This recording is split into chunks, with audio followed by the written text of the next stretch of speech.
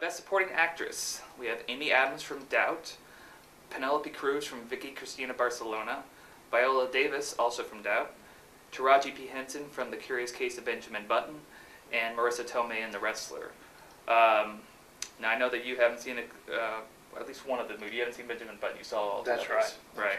right. I think that as much as I love Viola Davis in Doubt, I think that with Amy Adams also getting nominated here, I think that those will probably cancel each other out, unfortunately.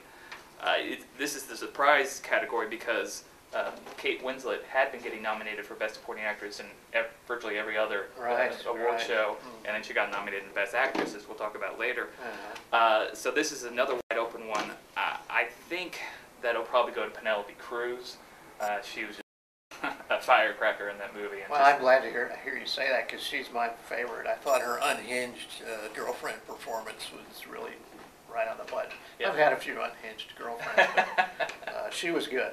Yeah, she was amazing in that, and so I think that with Kate Winslet moving to actress, that definitely gives it to her. Right.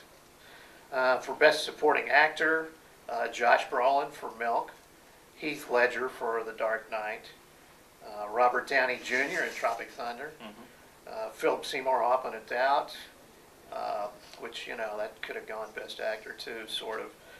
Michael Shannon in Revolutionary Road. Yeah, there's not much you can say here. I mean, Heath Ledger was great, and because he died last year, there's this groundswell of feeling for him, and not that he's undeserving. He's completely deserving. I don't think that there's any chance it'll go another way. In another year, I would have loved to see Robert Downey Jr. Possibly get the award, or even Michael Shannon from Revolutionary Road. Did you see that? Michael Shannon, he only has a few scenes, but he literally steals the movie from Kate Winslet and Leonardo DiCaprio. Yeah. And so another year I would have loved to see either one of those guys win, but it's Heath Ledger. Yeah, I don't think there's any doubt about this one. If there's a lock on any of these categories, this is the one. Yeah. All right. We got Best Actress now. We have Anne Hathaway from Rachel Getting Married, Angelina Jolie from Changeling, Melissa Leo from Frozen River, Meryl Streep from Doubt, and Kate Winslet in The Reader. Now again, this is Kate Winslet moved up here instead. She got nominated for Revolutionary Road and most other award shows, and now she's here for The Reader. She's a now a six-time nominee, and has yet to win. So I have a feeling that she'll probably get the sympathetic vote to finally get in there. I did not like. I did not like Angelina Jolie. I don't think that she was deserving. I didn't see Melissa Leo as you did, but to me, if it was my choice, I think I would give it to Anne Hathaway. I thought she was just amazing. I just saw Rachel Getting Married a few weeks ago, and I thought that she turned in just a very powerful performance. Well, yeah, I have to disagree with you on this. I thought Anne Hathaway's performance was a little overrated, and I really liked Angelina Jolie's performance in The Changeling. But that being said, I'm going to pull for the dark horse and go Melissa Leo from Frozen River, just because nobody's seen it, and I thought she did a great job. I used to enjoy seeing her in Homicide: Life on the Street when she was on the small screen, and I always thought, she is a rode hard and put away wet actress. It looks like she could take you down and strangle you. And she plays a really tough mother in this one, and it's definitely worth seeing.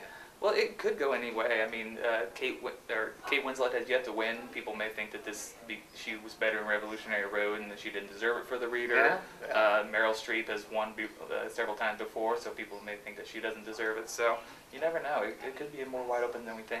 Yeah, could be. All right, well, Best Actor, we've got Richard Jenkins from The Visitor, Frank Langella from Frost Nixon, of course Sean Penn from Milk, and Brad Pitt from The Curious Case of Benjamin Button, and then Mickey Rourke from The Wrestler.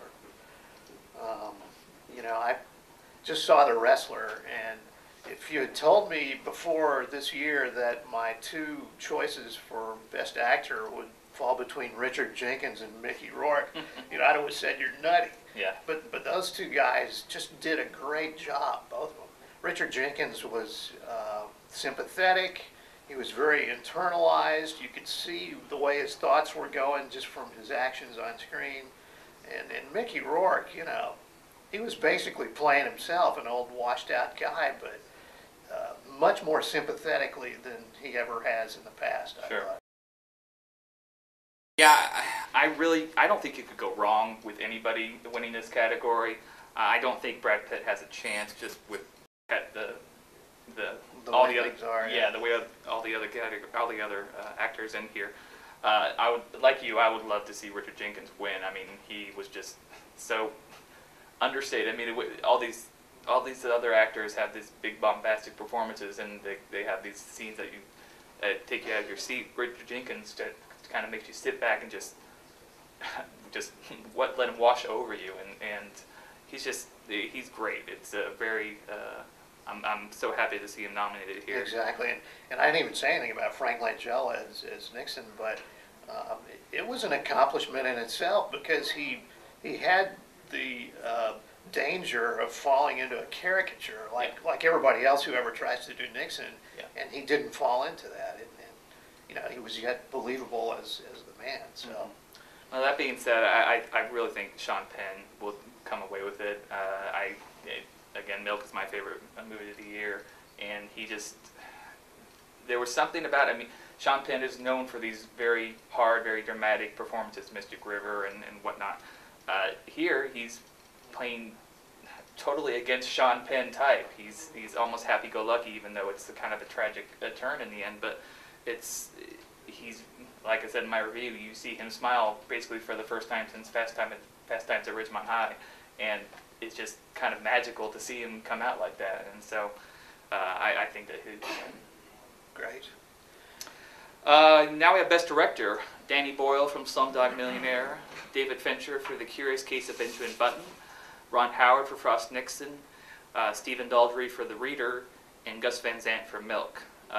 This is one of the few instances in recent years that the 5 directors exactly match the 5 Best Picture nominees.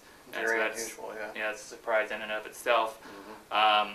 But I have to, like I said earlier, you have to go with Slumdog Millionaire and Danny Boyle. And Mm-hmm. he's been getting relative acclaim for years, but now this is his real breakout film, and I think that he'll get it. Oh, I've got to agree, and having had the opportunity to speak with him in person earlier this year when he came through town on a promotional tour, he's one of the most impressive, Hollywood / film guys that I've ever had a chance to talk to. He's totally enthusiastic about what he does, and friendly and personable, and well, if he doesn't win, I'll just be disappointed. Yeah, I think I really can't see any of the other ones winning. Possibly David Fincher, just because of the technical feats that were involved in doing Benjamin Button. Mm-hmm. But I think Boyle has it in the bag. So. Yeah. And then finally, Best Picture, dun-da-da-da. And we have the same things that were nominated for Best Director: Curious Case of Benjamin Button, Frost Nixon, Milk, The Reader, and Slumdog Millionaire. The omission there of The Dark Knight, which was my pick because it entertained me more than any other film, but I understand why the other films are here. So I enjoyed the heck out of Frost Nixon, Slumdog Millionaire. It was a breath of fresh air. So I'm going to go with Slumdog Millionaire. Yeah, again, I don't see anybody taking that down for Best Picture since it's basically won every other award. I would love to see Milk win personally. It was just a great biopic, and to see that kind of person brought to light, and also to see the portrayal of gay characters in a non-stereotypical way. The film was basically mostly gay characters, and none of them played up to any cliches or anything like that, and that's a minor miracle in and of itself. Refreshing. Yeah, but I would have loved to, like I said earlier, I would have loved to see maybe Wall-E sneak in there. The Reader is not. I've now seen it twice. I have not liked it either time. I didn't hate it, but I didn't love it. I don't really think it's deserving of a Best Picture nominee. But again, Slumdog, you have to go with that. All right. Well, Thanks for listening, and enjoy the Oscars. Thanks.